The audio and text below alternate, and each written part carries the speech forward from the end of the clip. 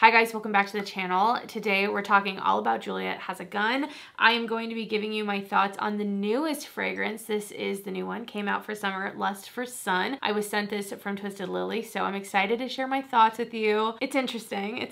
I definitely have some thoughts. And then I thought, instead of just doing that as a review, I would let you know and rank all the Juliette Has a Gun perfumes that I have, because I have quite a few. I really do like the house a lot. Y'all already know my love for Sunny Side Up, and I feel like just the DNA of the house overall, I tend to vibe with. So I thought I would rank them for you, talk about the rest of the house, all of that, and give you a little more information than just the new one. But we're gonna start with the new fragrance first. Like I said, this was sent to me from Twisted Lily. I do have a coupon code with them, and so if you want any of the fragrances from Juliette Has a Gun, they carry them over there, and you can save some money with my code on these or a ton of other fragrances that they have over there. They specialize in niche. But I'd love to know if you guys tried this. What are your thoughts? Let me know down below. This is definitely a summery scent. I was really intrigued because this had a note of coconut, but it also had a lot of floral notes. So I was prepared for what I thought it would be, and to be honest, it's pretty much, to me, the like quintessential solar tropical floral with a touch of coconut perfume. Like, that is what this is, okay? I have to say though, I love the Juliette Has a Gun sprayers. They're really nice. They're like kind of a little bit slow, you know, a nice steady slow stream. Okay, whew, here it is. There's that smell. So for a full list of notes, this has freesia, coconut, and bergamot in the top. In the heart, it has ylang ylang, manoi, orange blossom, and gardenia. So tons of florals there.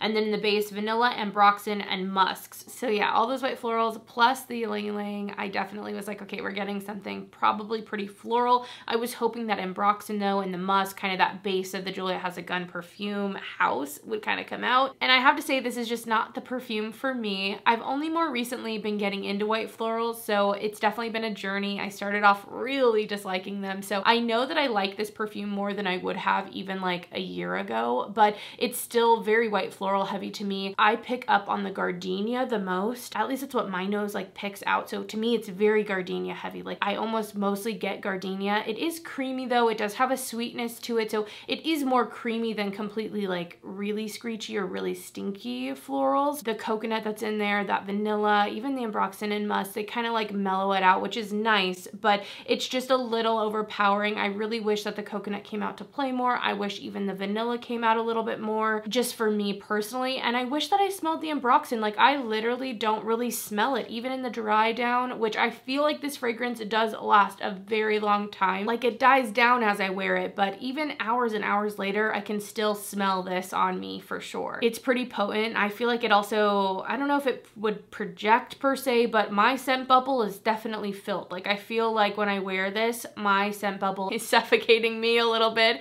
And I think because particularly it's not my scent, it's a little cloying to wear. I don't think it's a bad perfume by any means. And if you like white florals, you like a solar, sunny, kind of gardenia heavy white floral coconut suntan lotion. This also kind of smells like an expensive hairspray, like a summery expensive hairspray. If you like that kind of scent, I think you'd really like this. It's just not for me. And I think I'm a little bit surprised because, again, I was hoping that kind of the DNA of the house would come out and it would be their own version of this, but I actually find this to be like so many of these types of scents that come out. Like, you guys know, if you're in the fragrance world, like, so many scents smell like this, you know, or have a similar composition. Like, they all kind of are doing this thing, and I was hoping that this would be the version of that scent for me because it's from a house that I really enjoy. But I find that it goes a little more generic, and it's missing, to me anyway, again, this is just my thoughts, a little bit of that specialness that the Juliette Has a Gun line has. So I wish the ambroxan and the musk came through a little bit more, because I don't get them as much as I do in other scents, and I don't get that kind of molecular thing that I love so much about the house. So those are kind of some of my thoughts. It's definitely not the one for me. I've tried cutting this with other things, like mixing this with other perfumes, and I still, like, this is just so powerful, at least to my nose, that I don't really even like layering it. So it's just not the perfume for me from Juliette Has a Gun, unfortunately. And if I were smelling this in store, I would not buy a full bottle. That being said, I'd love to know your thoughts. Obviously, we all smell things differently, and this might be your perfect like solar white floral ylang ylang coconut moment for summer. I could totally see that, but I will say you gotta like white florals. Okay, so that's Lust for Sun. Love the name. I personally feel like Sunny Side Up is lusting for sun more than that for me, but let's go into ranking, okay? I gotta say, unfortunately,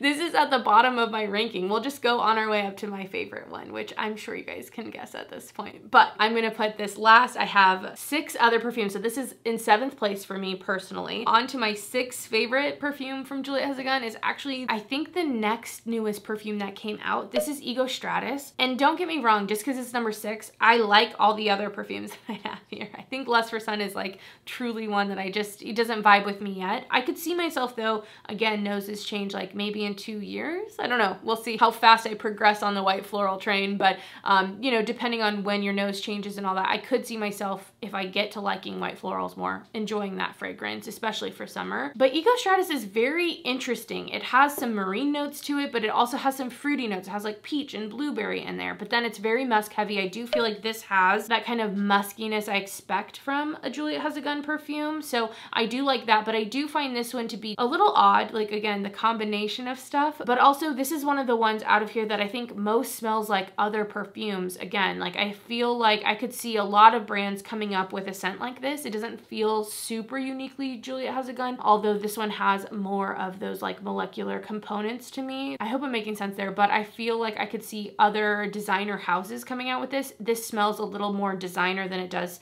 super niche, at least to me. So I think a lot of people would like it. I think it's a more mass appealing scent in that way, but I like a little bit more of the uniqueness. And again, like I feel like this is 2 worlds combining, like kind of a designer scent mixed with Juliette Has A Gun, and I like just straight up Juliette Has A Gun type of scents. So that's why this one is number 6 for me. And this was another one sent to me from Twisted Lily when it came out. All right, next on my list is the Juliette Has A Gun Not a Perfume. This is like the cornerstone of the brand to me. Like this is the one that everyone knows, this or Superdose, which is like this, like more intense. So this is like basically a singular note perfume, and the name Not a Perfume is because this is just like a musky kind of skin scent. Some people can't even smell it. Like my husband cannot smell musks like this. He can't really smell Ambroxan or Cetilox, which those can kind of be the same thing. And this is using, I believe, Cetilox in this one. And if I'm correct, I believe those are synthetic versions of ambergris, which I think comes from Wales. Is that how that all works? I think something like that, but it's kind of this musky, ambery kind of animalic smell. Again, a really nice skin scent. I call these, because my husband calls these Emperor New Clothes perfumes, because he's always like, is that even a scent? Like, are they actually a scent, or are you guys, you know, being tricked? But they are a scent. These are the types of scents that I really love. But I put this down here because out of all of these kind of musky skin scents that have come out, I do prefer like an ISOE Super as opposed to this, which is a little bit more on the woody side. And I more use this for layering anyway. Like I'm not gonna wear this necessarily on its own, at least for me nowadays. I just wanna do something a little bit more usually. I actually too recently bought the Not a Perfume shower gel, and I don't like the shower gel at all. And I think that's kind of lowered this on the list for me. Something about the shower gel, just, it's like almost too animal. It's like weird. It just is like a little bit stinky. It almost comes off a little bit like lash glue, but what is that? It's also in latex. It's that almost kind of fishy smell. Ammonia. It almost has like an ammonia thing going on in the shower for me, and I really don't like that. And I don't even feel like it stays on my clothes, so I don't suggest the shower gel. I'm just giving you a hint here, but I don't get that same thing from the perfume itself, but I know that that experience is definitely like, I'm like wary about this at this point. I like look at this with a little bit of a side eye, because I'm like, are you gonna do that to me? But this one doesn't. My mom loves this. A lot of people love it. If you're looking for a fragrance that is really great at work, you know, it's not gonna bother people, all of that, this is really great. It has great sillage. Even if you can't smell it, sometimes you can go anosmic to it. Other people can. And I really feel like this is a building block of the brand. Like so many of the perfumes, I expect to have like some type of base like this, you know, like it's building off of this kind of central key cornerstone. For Juliette Has A Gun, that's kind of how I look at them. And I also feel like with that one, it was was really unique when it came out, you know, like I feel like it was one of the only perfumes like that, and I feel like more has come on the market now. So there's just a lot of other options to explore if you like that type of scent. But now let's move on into the top 4. It's so difficult because I really do like all these. I wouldn't have them if I didn't. But I think I'm gonna put Moscow Mule in next. My bottle's a little bit messed up. I got the second hand because I love to save money where I can, you know me. And this really is like a refreshing gin drink to me. It really is. It has something a little bit fresh and kind of citrusy going on, a little bit of something aromatic. I almost want to say something slightly bitter. It really totes the line of unisex. Like it does not pull like necessarily masculine, but it doesn't pull feminine. It's just such a great, refreshing kind of scent. I get a lot of like amberiness from this as well, which I love. I love that kind of toasted amber scent, and I feel like I get that from this too. So I really like this one. It's an easy wear, and I feel like for me, I would rather wear this than this. This to me is just like, doesn't really have the personality as much, whereas this has that base. Like, you know, it has a similar thing, but then a few more little sprinkles to it that I feel like push it over the edge, and this becomes instead more my like easy everyday, easy wear type of fragrance. I don't feel like this one gets talked about a ton, so if you're interested in something that would be like literally a Moscow Mule drink smell of a perfume from what Juliette Has A Gun does, like this is that. Like it's exactly that, exactly what you'd expect. And I think it's a really nice, light, refreshing kind of scent for summer if you're interested. So I would check that one out if you haven't. It's pretty dang good. Next, top 3 on my list, I have Pear Ink. This is a really nice, fruity, musky fragrance. As the name suggests, it is pear heavy, but it is very much like a LaCroix of a pear in that it's not syrupy or heavy. The musk really comes through, and so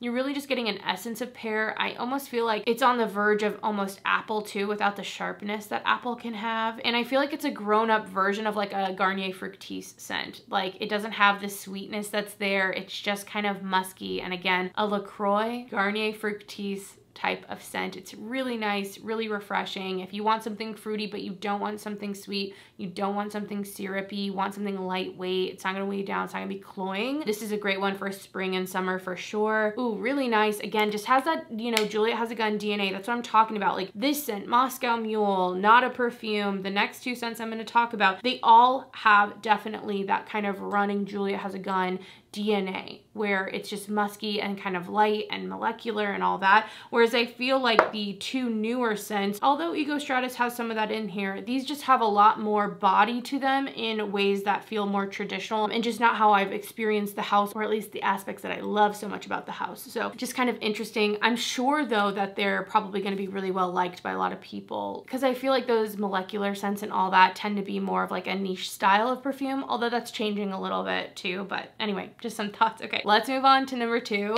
This one kind of snuck up on me. This is Lipstick Fever. This was also sent to me from Twisted Lily, and I really love this. So this has a raspberry in it, but again, it doesn't do raspberry in like this sweet, syrupy way. I feel like raspberry fits in a scent, especially if it's like a cheaper scent. Oh my gosh, it's probably gonna be sweet as hell because raspberry just like turns up the sweetness, but this really does smell like, has that cosmetic-y kind of musky thing going on. I think there's like orris in here as well, which gives it a little bit of like a powdery scent, and it's just really well done. It's something about it is like still warm though. Like it still has a warmth to it, something kind of skin scenty and like sensual. I really, really love this. I just looked at the notes. There's no orris. It's iris and violet. So those purple flowers, which I believe orris is the root of the iris flower, if I'm not mistaken. Anyway, there's some woodiness to this. There's some vanilla to this. And you know, it doesn't note any of like ambroxan or musks in that type of way, but I still get, again, that kind of like, this smells like a Juliette Has A Gun fragrance, you know? It's like weirdly complex while still being lightweight and kind of simple feeling, and I really love that. It's just a good one, and this one's not one that is super normal for me, you know? Like this is not a scent I tend to just like really gravitate to, but this one specifically, I just love it on me. I wish it lasted a little bit longer. If it had maybe some of those,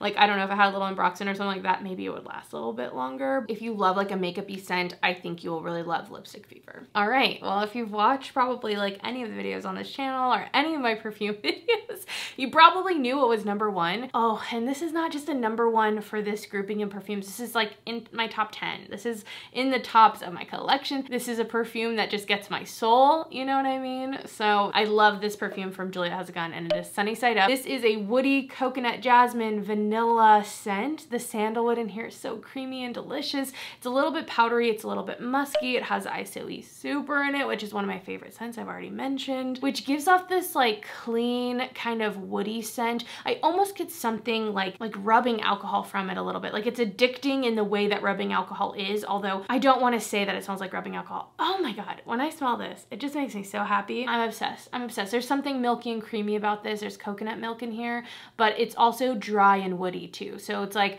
this kind of mix where it feels creamy. The sandalwood feels creamy, but it also does smell dry. The jasmine in here is perfect. The vanilla in here is perfect. It's lightweight and addicting and just so good. If you love a musky, woody scent, I don't feel like there's anything in here that really smells coconutty. I don't know. I mean, I love coconut though, and this is how I love coconut done too, so maybe I'm just totally biased, but it's just beautiful, okay? It's so, so good. I highly suggest this. You guys already know. If you haven't tried this, you can get a sample at Twisted Lily. That could be a good way, and I highly suggest sampling, well, any perfume, but also any of these scents that have molecular notes and deal with musks and ambers and things like that, just because they play differently on everyone's skin. They really do involve, I think, a little more skin chemistry. I mean, all perfumes do, but I just feel like especially, and I've heard from some of you, like some of you love it, but I've also heard from some of you that you like the scent, but it doesn't work with your skin. So I highly suggest making sure it's gonna work for you beforehand, but damn, it's so good. I love wearing this alone. I love layering this with Baccarat. I love layering this with Kayali Vanilla Utopia Cocoa, which has similar notes, but is a really creamy white floral. And honestly, to kind of bring it back around, I feel like if I'm gonna go with that kind of coconut floral vanilla DNA, I am way more into the Kayali one. So just to kind of give you a rundown of where this kind of falls,